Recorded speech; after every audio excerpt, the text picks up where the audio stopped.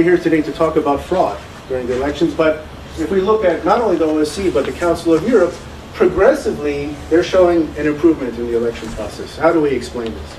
Well, I don't think any of us are under the delusion that democracy is taking root in Armenia over the course of these past 20 years, and the people are able to express their will.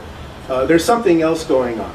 And our thesis is in a report that we prepared on the parliamentary elections and also on press releases on this election, is that election fraud has become more sophisticated and it's become more hidden, and it's not as easy to observe, especially on the part of foreigners who come into the country and try to understand what's going on in that context.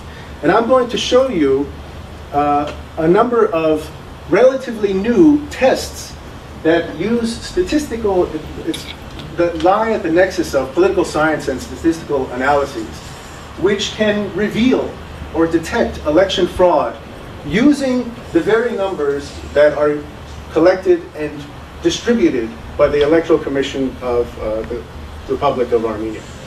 So I'm going to tell you about maybe TOPS 2 forensic tests that Policy Forum Armenia applied, again, to the data presented by the Central Electoral Commission of Armenia. Okay?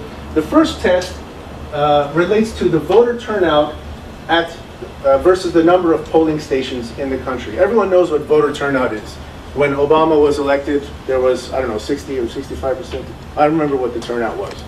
Here, what we're going to do is we're going to look at individual polling stations themselves and calculate the number of voters who voted divided by the number of registered voters at the polling station. In other words, the voter turnout at each polling station. Now, ideally, this is a random number. Statistically, these are independent random events. And what we should get when we graph the number of polling stations versus the percent voter turnout, just to give you an example, let's say we look at a voter turnout percent of 60%, and we count how many polling stations report a voter turnout of 60%. From this graph, we see about 50 polling stations reported 60% voter turnout.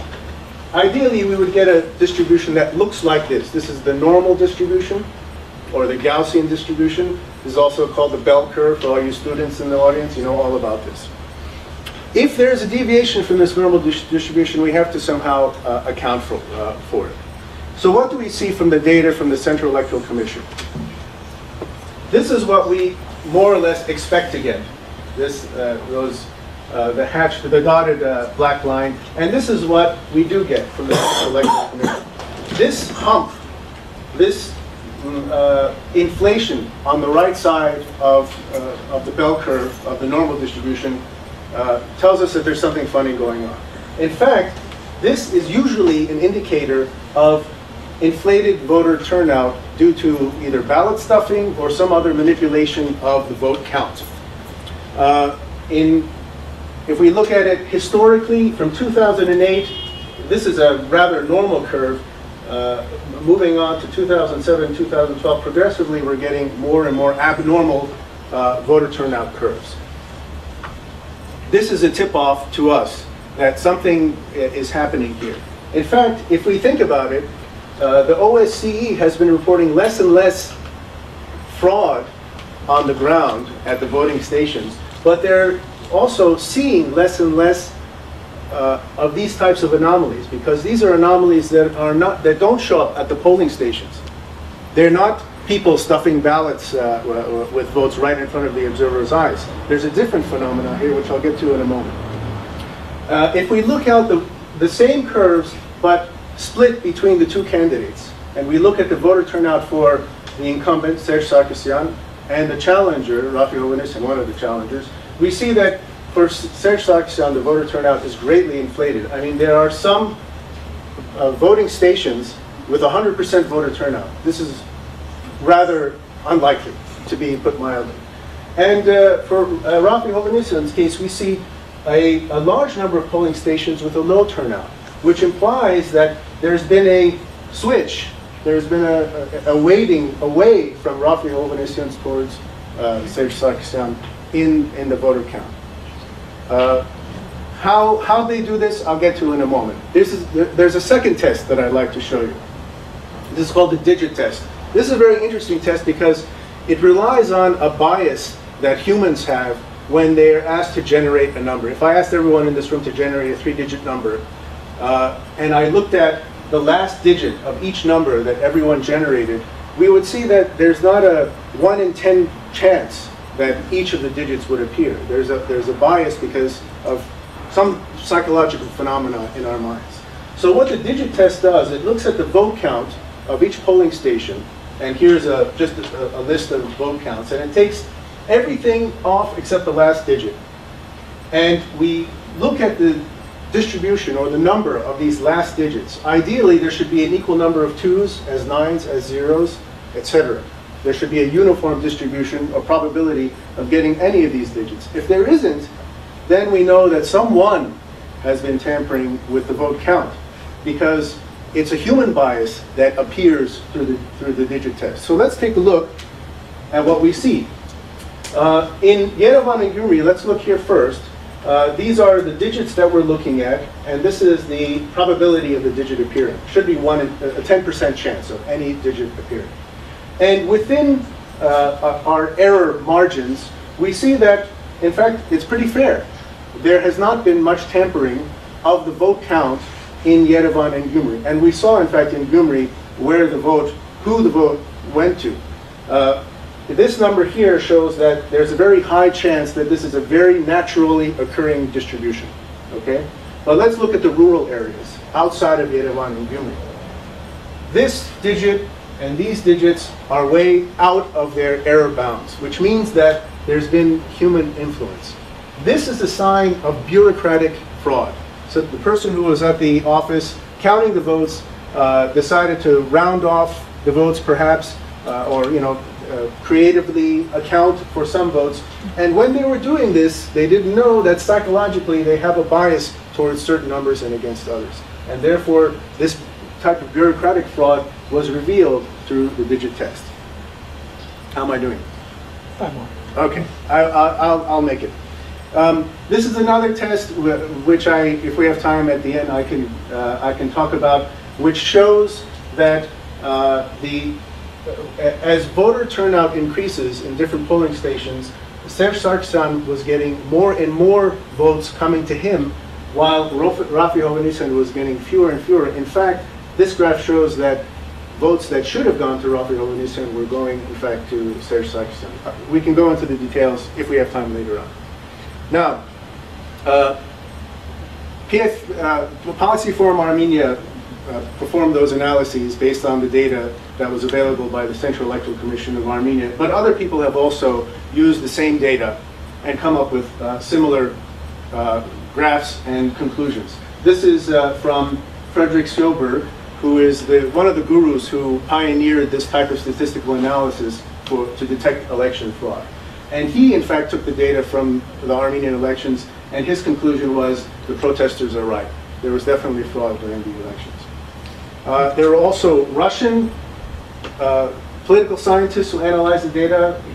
I'm just showing you their graphs, and showing you the Russian, showing also these anomalous humps in the voter distribution curves. So what can account for this anomaly? We have the OSCE saying over time things are looking better, but we have data that shows us that things are not as they seem, as they appear. We conjecture, and we have a pretty good reason to believe, that the problem is with the voter list itself. The problem is that there are many, many eligible voters that remain on the voter list who are no longer in Armenia. And this list of voters who cannot vote in absentia, because Armenia does not have the law or mechanism to do that, this list of voters is a tool in the hands of the authorities to basically manipulate the vote any way they want. And the tests that we show at least correlate with the fact that many of the normal distributions that we should have seen from the votes are skewed or distorted in a way that indicates people have tampered with the vote.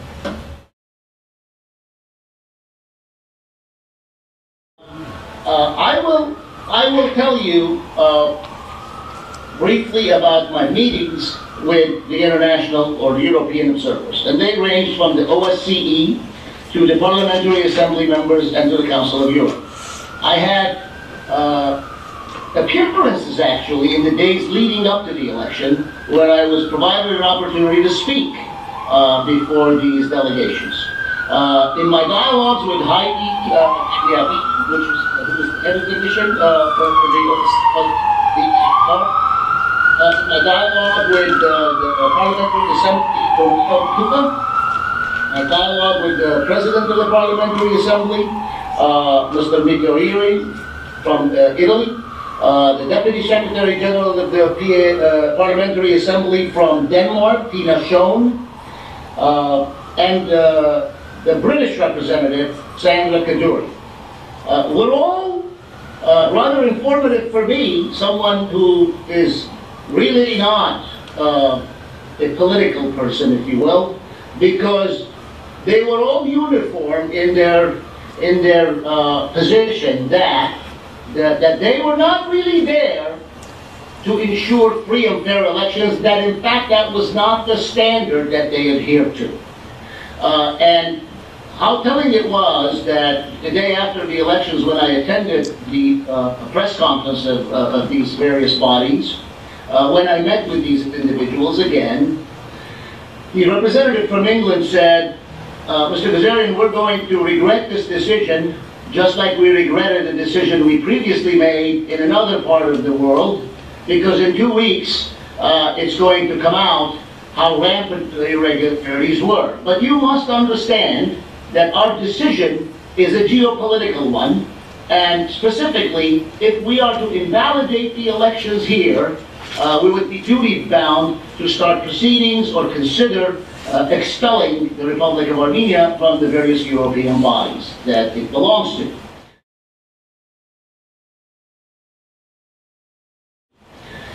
None other than the former Foreign Minister of Ireland, who retired as Justice Minister of Ireland, who looked me up on the flight back to Paris, Dermot Ahern, put it best, because he said that in his 32 years of practice, he had never seen anything more outrageous than that which he observed on the day of the elections, and he specifically referred to a particular precinct where the votes were going in one direction, opposition vis-a-vis Mr. Hovhannisyan, and then every third or fourth one was Mr. Sarkisian. But lo and behold, at the end of the night, the numbers were not exactly reflective of what he had observed.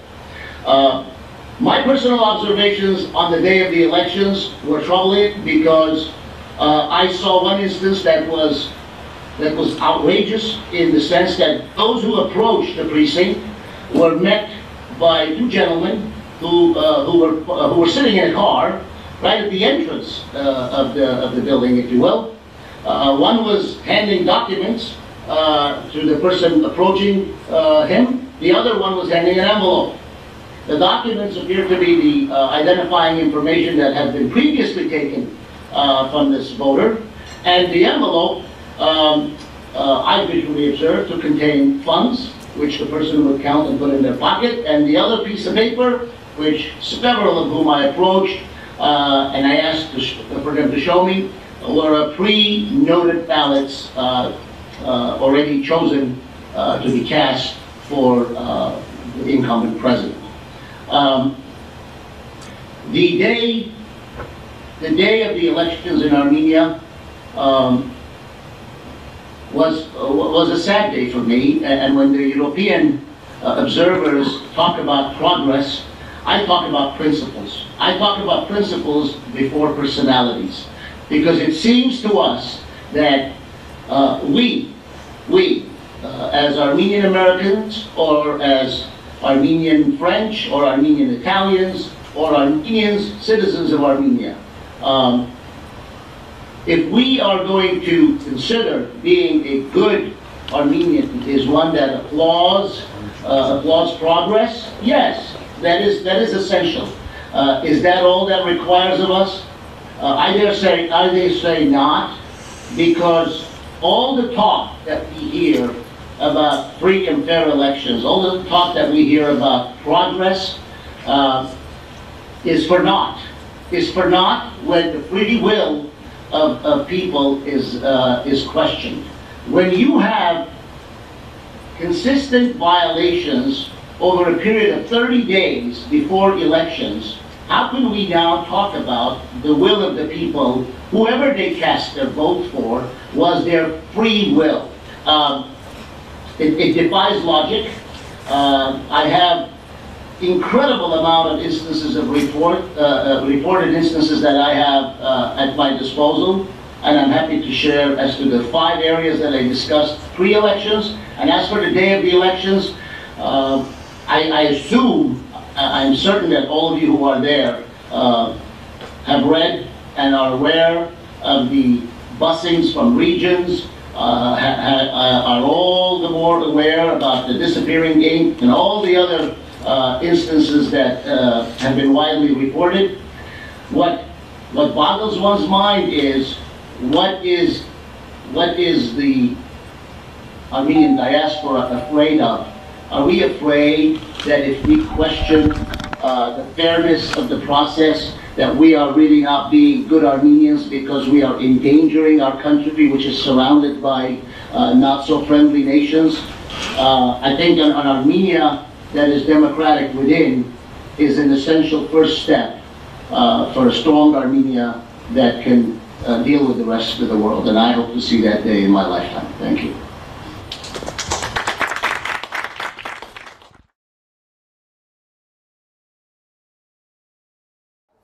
Hi, my name is Narna Smiley. I'm a volunteer with Transparency International here in Armenia with the Birthright program. I was an observer at the presidential elections yesterday, February 18, 2013. I was stationed in Artashat village, 17-5 district, and I experienced cheating and harassment. I just want to tell my story. As soon as I entered the polling place at around 8 a.m., it was pretty obvious the commission members, as well as the proxies and the other observers, were unwilling to cooperate, and they were going to push us around. The secretary initially told us that we had to stay in one place, even though it's our right to walk around and observe. We argued with her, and she was very mean, and she told us that if we get in her way, she'll call the police and arrest us immediately. As soon as the voting process started, we noticed that a few people, my partner and I noticed that a few people were coming in more than once to vote. We stopped them, and also some people came in with false identification passports belonging to other people or passports that already had stamps in it. Because we were watching so closely and we were intent on making sure that no cheating occurred, the commission members as well as proxies from the Republican Party obviously coordinated with each other and decided to plan an attack and cheat that way. Around 2:30, a group of people walked in.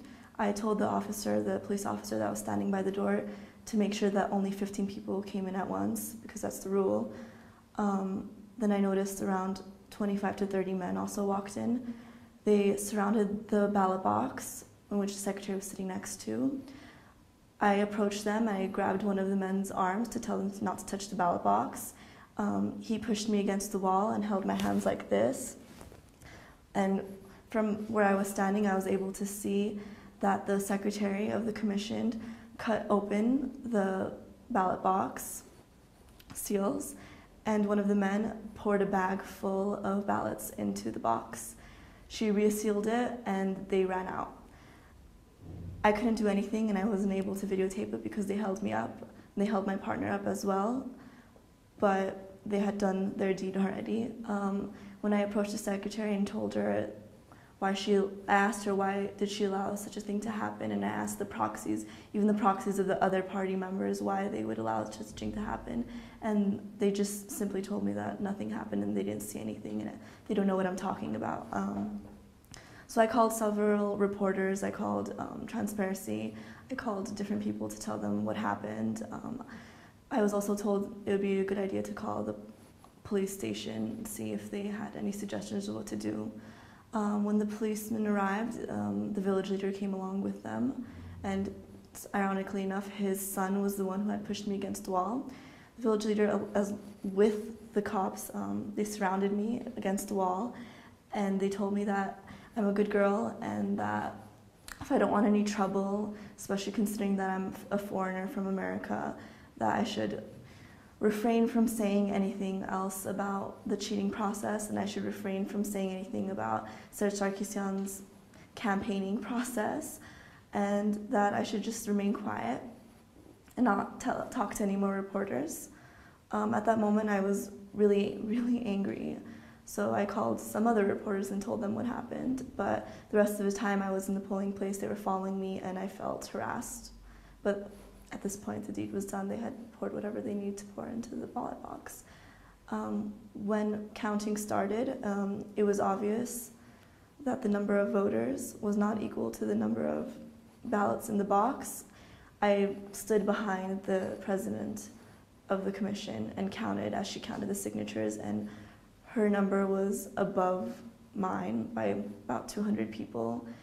I'm guessing the number of ballots they stuffed, though, was around 400, because at 2 o'clock, about half an hour before the incident happened, I counted my tally that I kept myself, and it was about at 500. But after the incident, it seemed like the ballot box doubled, so I guess about 400, 500 were stuffed. But at the end of it, when all the counting for all the candidates were done, the numbers of the signatures, the numbers of the ballots, the numbers of the envelopes left over did not match at all, even with their cheating. So it was obvious that something had gone wrong. Also, when they initially opened the seals of the ballot box to show that nothing had happened, they pretended as if it was a struggle to open the ballot box, but it was clear that it had been cut open, and one of the sides, the side that the secretary held open, was completely open. So the proxies, the other observers, and the commission members were obviously in on the whole thing. And did you report this to the OSCE? And did they observe, and had they observed this too? Yes, they came around in the beginning of the day and they saw that there were no major problems, so they left. But when they found out what had happened to me and what happened to my partner in our polling place, they came back in secret at first. I met them at the side of the building. Then they realized that I might be in danger, my partner might be in danger, and the polling place was just a mess. So they decided to come back during the vote, during the counting of the votes, and they witnessed the ballot box being open, and they were shocked to what happened. They were in disbelief that such a thing could happen. And were the OSCE, in their statement today, did the OSCE acknowledge this event at all? No, they did not, even though this was probably the biggest cheating in all of Armenia. 400 votes, that's a lot. Precinct Ardashat 17-5. 17-5, yes.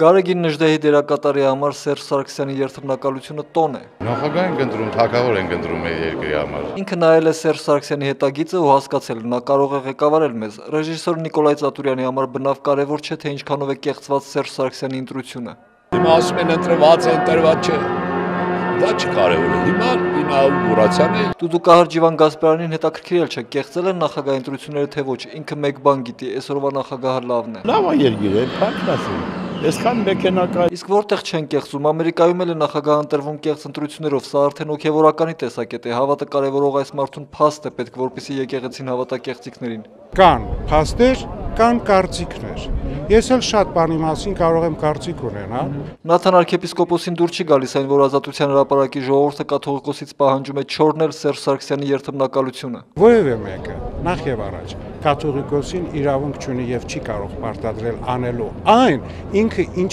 պետք է անի։ Կաթողիկոսի եղբայրը առաջին անգամ էր լսում, որ փետրվարի 18-ից մինչև հիմա Ազատության հրապարակում վիճարկում են Սերժ Սարգսյանի լեգիտիմությունը եւ որ կաթողիկոսը գործ չունի Սերժ Սարգսյանի հետ։ Ժողովրդի այդ ցանկությունները պետք է լինեն մեծամասնության հետ եւ պետական իշխանության։ Լրագրողների համար անակնկալ էր ԲՀԿ խմբակցության անդամ Գուրգեն Արսենյանի ներկայությունը, ինքն առաջին անգամ չի էլ թաքցնում, իր համար Սերժ Սարգսյանը լեգիտիմ նախագահ է։ Սահմանադրական դատարանի կողմից Հաստատվել է, որ ընտրված նախագահ հանդիսանում է Սերժ Սարգսյանը։ Հենց նույն պատճառով այսօր Սերժ Սարգսյանի եղբոր համար ուրախության եւ հպարտության օր է, իսկ հա ազատության հրապարակում տեղի ունեցող զուգահեռ ռեստորացիոնն առնվազն ծիծաղելի է։ Որտեղ լուրջ չեմ համարում։ Հաջորդ պահին պարոն Սարգսյանն ընդունեց, որ ազատության հրապարակում հավաքվածները օտար մարդիկ չեն, բայց ինքը միևնույն է համոզված է, որ ազատ արդար ընտրություններ են եղել։ Կուզեիք Թուրքմենստան լինեինք։ Իդեպ երթմնակարության ժամանակ Սերժ Սարգսյանը խոստացավ ամեն ինչ անել արդարացնելու ժողովրդի ակնկալիքները։ Մհեր Աշակյան Հովսեփ այբֆե։